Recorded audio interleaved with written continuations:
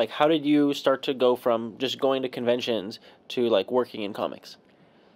Good question. I was introduced to this guy named Eric Schock, who was running his own comic book publishing company. He was a Joe Kubert alum. Okay. And he taught me how to letter, and I started to letter and help create comics with him. And What was the name of the publishing company? it was called Evil Robo Productions. Okay. And I decided to want to write my own stuff, and I wrote a comic called El Loco. It was in response to the SB 1070 law that Jan Brewer implemented to allow local law enforcement to question people they thought were Mexican migrants, to question their citizenship. Yeah. So me and my really good friend Arnie Bermudez created a character named El Loco. He was a Mexican American superhero that fought the Chupacabra on racial profiling. So that's fun. Yeah, that was my first comic, and we ended up on like local and state news, and it was just like this very, fun experience for me. And then I ended up becoming really good friends with who is still my best friend, Christian Valer, and Rihanna Valer. We would make comics together, and we ended up making a comic called Captain Unicorn. It was about it's like what if Anderson Cooper and Freddie Queen. Mm-hmm. Why am I spacing on his name? Freddie Mercury? Freddie Mercury. If they got together and had a big gay superhero baby. All right. Just this big man-horse man that would kill bigots.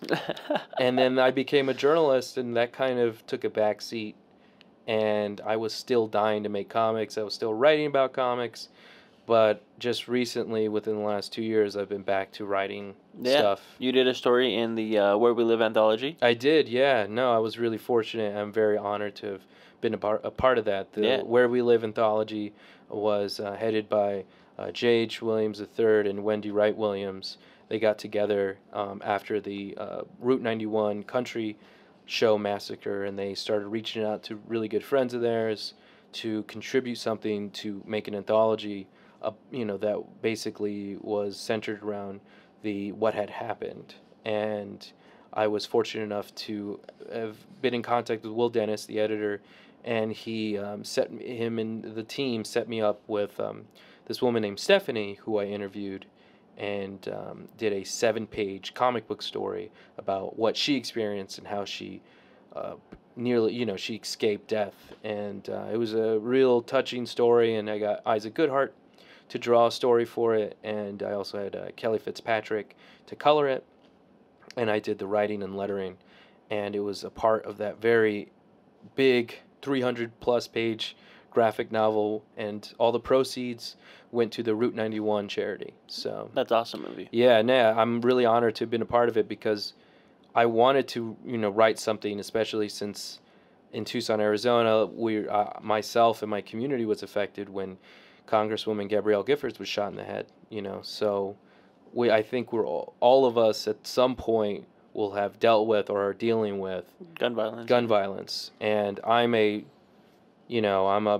bleeding heart liberal, and I believe in gun control, or sensible gun control. And it was my opportunity to use my journalism background and my love for telling stories using pictures and words to do this like very apolitical story about someone who had just escaped death and is still be able to go home and be with her husband and 2 sons.